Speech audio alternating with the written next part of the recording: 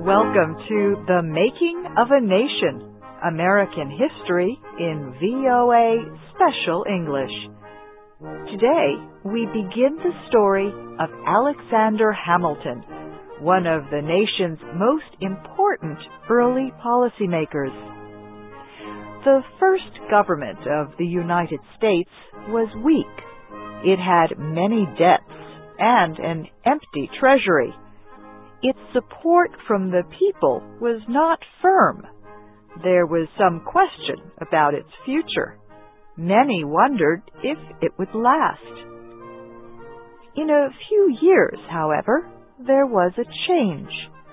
This change was produced in large part by the energy and imagination of one man, Alexander Hamilton.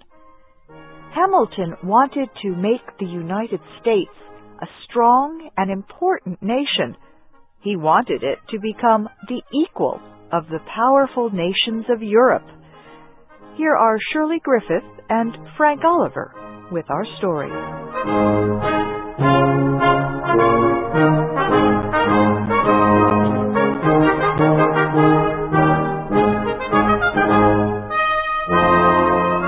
Alexander Hamilton firmly believed that no country could become a modern nation without industry. So he carefully developed a program that would make the United States an industrial nation. He also organized the nation's finances. This was done by establishing government credit and a national bank. The bank increased the flow of money needed for investment. It fed the needs of business and commercial activity. The need for money had brought much of this activity to a stop. Finally, Hamilton took steps to protect American manufacturers from foreign competition. He did this by establishing a system of import taxes, tariffs, on some foreign goods brought into American ports.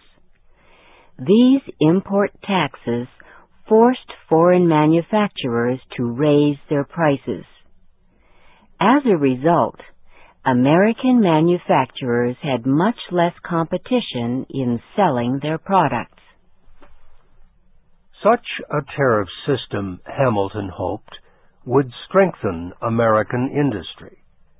He thought the United States should not have to depend on other nations for the things it needed.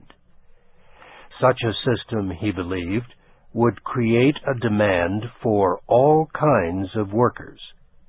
It would increase immigration from other countries, and it would bring a new and greater demand for American farm products.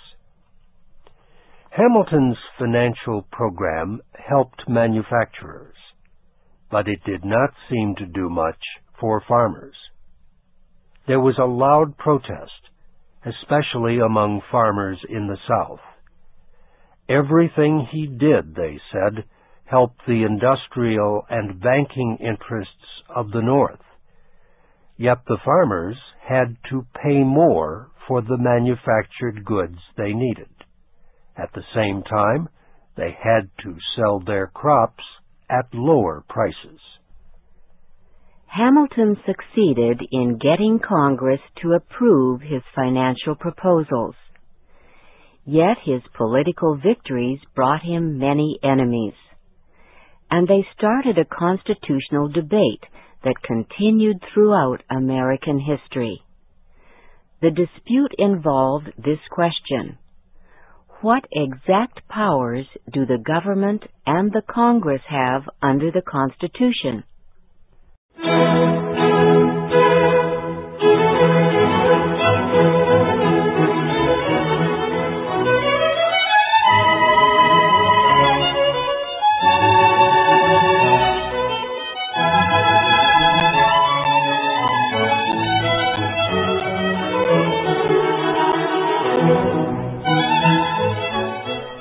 Alexander Hamilton believed the Constitution gave the government a number of powers besides those written down.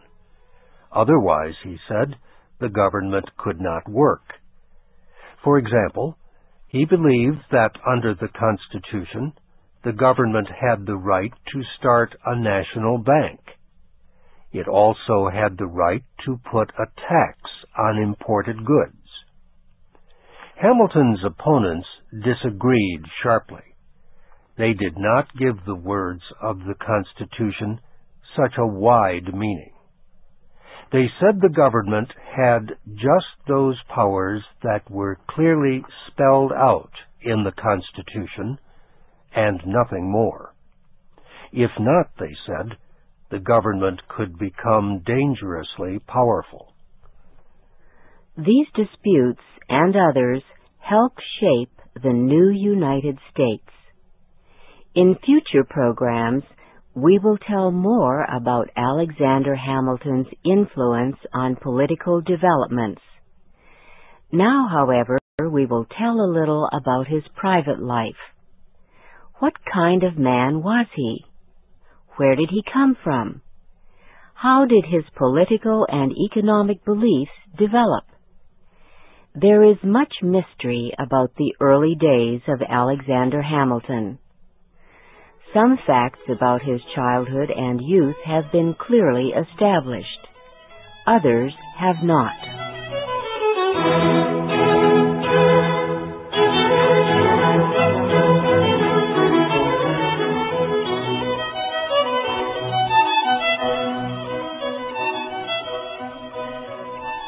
His mother was the daughter of French Huguenots who had settled in the West Indies. Her name was Rachel Lavian. Historians are not sure who his father was. One story says he may have been James Hamilton, a poor businessman from Scotland. Rachel Lavian lived with him after she left her husband. One thing is certain. His mother died when he was 11 years old. When she died, friends of the family found work for the boy on the island of St. Croix, then called Santa Cruz, in the Virgin Islands. He was to be an assistant bookkeeper. He would learn how to keep financial records. Young Alexander was considered an unusual child. Other children played games. He talked about becoming a political leader in the North American colonies. He read every book that was given to him, in English, Latin, and Greek. At a young age, he learned a great deal about business and economics. And he developed an ability to use words to communicate ideas clearly and powerfully. This ability to write started him on the path to a new life. A severe ocean storm hit the West Indies. Hamilton wrote a report about the storm for a newspaper called the Royal Danish American Gazette. His story was so good that some of his friends decided to help him get a good education. They gave him money so he could attend a college in New York City. The boy's plan was to study medicine and return to St. Croix as a doctor. When Hamilton arrived in New York, he tried to enter King's College, which would later be known as Columbia University. However, he did not have enough education to enter King's College, so he went to a lower school in Elizabethtown in New Jersey. He was one of the most serious students at the school. He read his books until midnight. Then he got up early and went to a cemetery to continue reading where it was quiet. He wrote many papers. Each time, he tried to improve his style. After a year at Elizabethtown, he was accepted at King's College. At King's College, both teachers and students were surprised by Hamilton's intelligence and his clear way of writing and speaking. The problems of the American colonies were very much on the young man's mind. Hamilton protested against British rule. When colonists in the city of Boston seized a British ship and threw its cargo of tea into the water, Hamilton wrote a paper defending them. Then came the year 1776. The 13 American colonies declared their independence from Britain. The declaration meant war.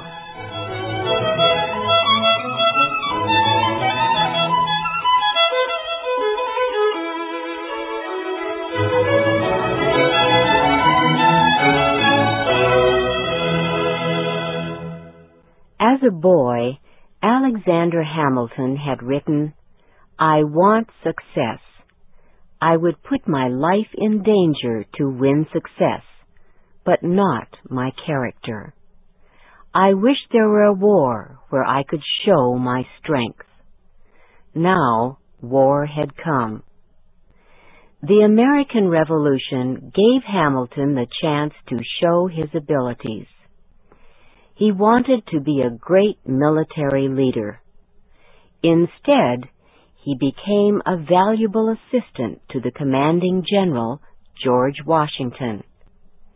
In this job, he had to use all his political and communication skills to get money and supplies for the Revolutionary Army. Hamilton also would become an influential thinker, writer, and journalist. For many years, he wrote editorials for the newspaper he established, the New York Evening Post. He also helped write the Federalist Papers with James Madison and John Jay. The Federalist Papers are considered the greatest explanation of the United States Constitution ever written. In addition to being a fine writer, Hamilton was a fine speaker, but only to small groups. He spoke the same way that he wrote, clearly, forcefully, and with knowledge. It was this ability that he used so well in the New York State Convention that approved the Constitution. More than any other man, it was Alexander Hamilton who made the delegates to that convention change their minds and accept the document. After the new government was formed under the Constitution, Hamilton continued to play an important part in national politics. That will be our story next week.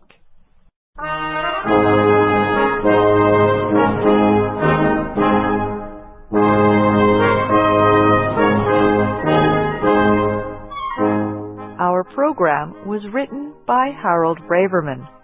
Shirley Griffith and Frank Oliver were the narrators. For transcripts, podcasts, and MP3s of our programs, go to voaspecialenglish.com. And join us again next week for The Making of a Nation, an American history series in VOA Special English.